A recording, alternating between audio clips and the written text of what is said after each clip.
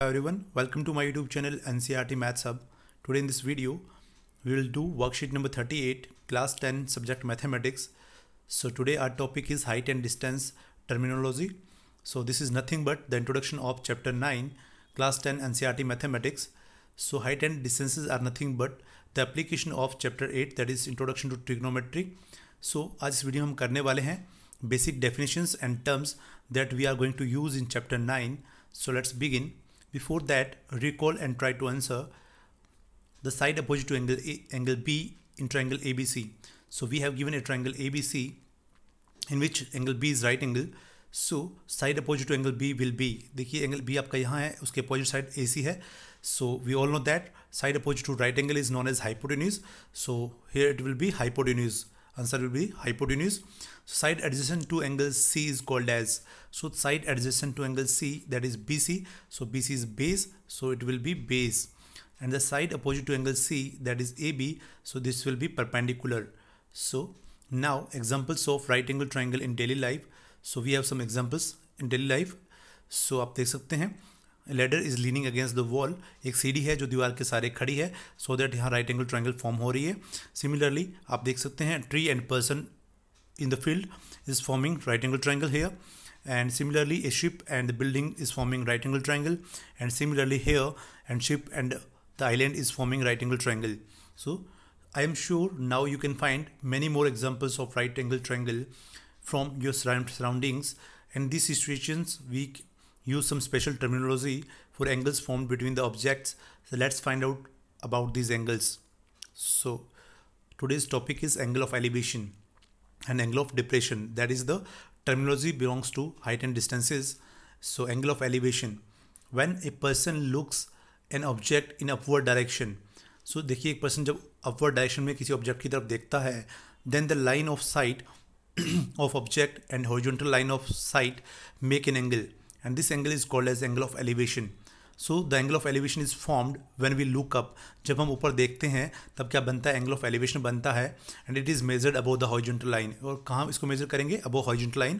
As you can see on the screen, here this is horizontal line and this is the line of sight. So जो angle आपके सामने बन रहा है line of sight और horizontal line के बीच में, this angle is known as angle of elevation. इसको क्या बोलेंगे हम? Angle of elevation, AOE. We can write it as in the short abbreviation, in abbreviation form, AOE, that is angle of elevation.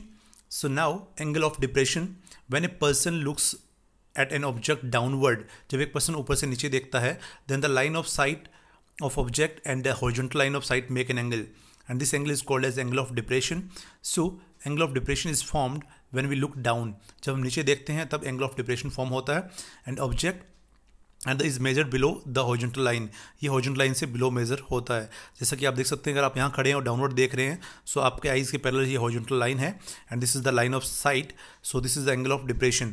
ये क्या बनेगा हमारे पास? हम नीचे देखेंगे तो क्या बनेगा? Angle of depression in short, or we can say abbreviation form में हम write करेंगे तो then AOD. So angle of depression.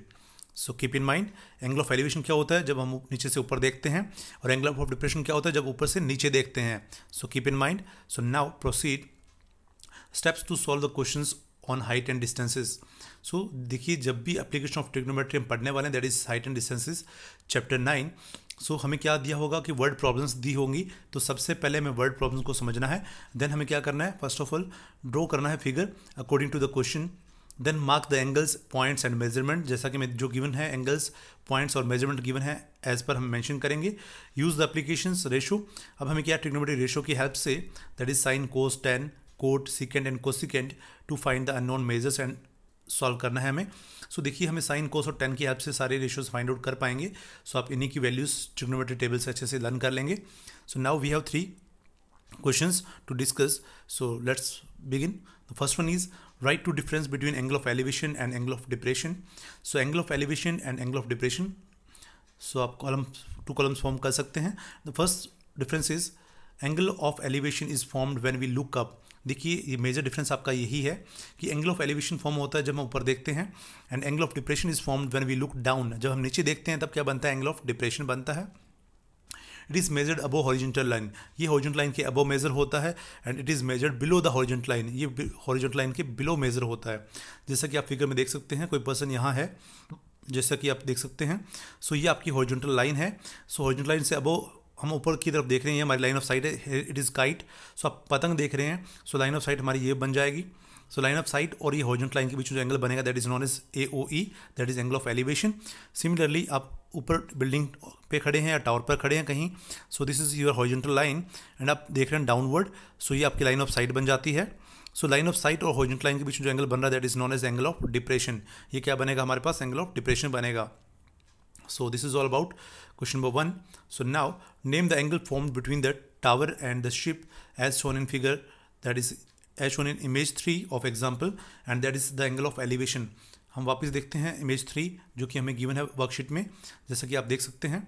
This is the image 3 you can see on the screen here. So this is angle of elevation. ये देखिए आपकी horizontal line है और ये आपकी लाइन ऑफ साइट है। सो नीचे से ऊपर के आप देखते हैं तो ये मिलेगा हमारे पास angle of elevation. This is known as angle of elevation. सो हमें मिलेगा angle of elevation. So now proceed for question number 3, that is so draw the figure for the following statement with the proper labelling. सो हमें proper एक figure बनाना है proper labelling के साथ। हमें name जो vertices या जो नेमी हमें प्रॉपर से लेबलिंग करनी है, वर्टिसेस हमें बनाने हैं। From A point 65 metre above the C level the angle of elevation of cloud is beta. सो देखिए हमें क्या है 65 metre above the C level. सो आपका ये सी लेवल जैसा कि आप देख सकते हैं फिगर में, सो हमने ये सी लेवल एज्यूम किया। सो सी लेवल से 65 मीटर अबोव कोई पॉइंट ए है। सो यहाँ से आपका एंगल ऑफ एलिवेशन जो है वो क्या है, बीटा गिवन है, आपको बीटा गिवन है। सो एंगल ऑफ एलिवेशन में ये आपकी हॉरिजॉन्टल लाइन है और ये आपकी लाइन ऑफ साइट है। सो एंगल आपने बीटा फॉर्म कर लिया and angle of depression of its shadow is in the C is alpha. सो देखिए इसी क्लाउड का जो आपका एंगल ऑफ शेडो बन रहा है, आपके जो शेडो बन रहा है, angle of depression of its shadow. So shadow देखिए कहाँ बनेगी आपकी, ऑब्वियसली वाटर में बनेगी। क्लाउड की जो शेडो बनेगी वाटर में। सो जितनी हाइट आपकी क्लाउड की है उतनी हाइट ही आप वाटर में शो कर देंगे, जैसा कि आप देख पा रहे हैं। और हमें हाइट ऑफ क्लाउड गिवन है ऑलरेडी, जो गिवन कितना है देख सकते हैं, दैट इज 518 मीटर। सो हमें हाइट ऑफ क्लाउड जो सी लेवल पे है वो कितना 518 मीटर है। सो इसकी जो शैडो बनेगी सेम हाइट पे सेम डेप्थ में बनेगी जो कि वाटर के अंदर इनसाइड होगी। सो ये 518 है तो ये भी 518 मीटर होगी। So this is angle of depression that is alpha. सो आप इसको एंगल ऑफ डिप्रेशन इस प्रकार से फॉर्म कर देंगे। So this is the required figure. So we have OA that is the height of given point from the C level and hair C is the cloud. So height of cloud we have given from the C level is 518 metre. So height depth of shadow will be same height, that is 518 meter in the sea in the water level, and now the angle of depression is alpha and angle of elevation is beta. So this is the required figure you can see on the screen. So this is the required figure. So this is all about worksheet number 38. So if you learn from this video then please do subscribe my channel and share this video as much as you can. Thanks for watching.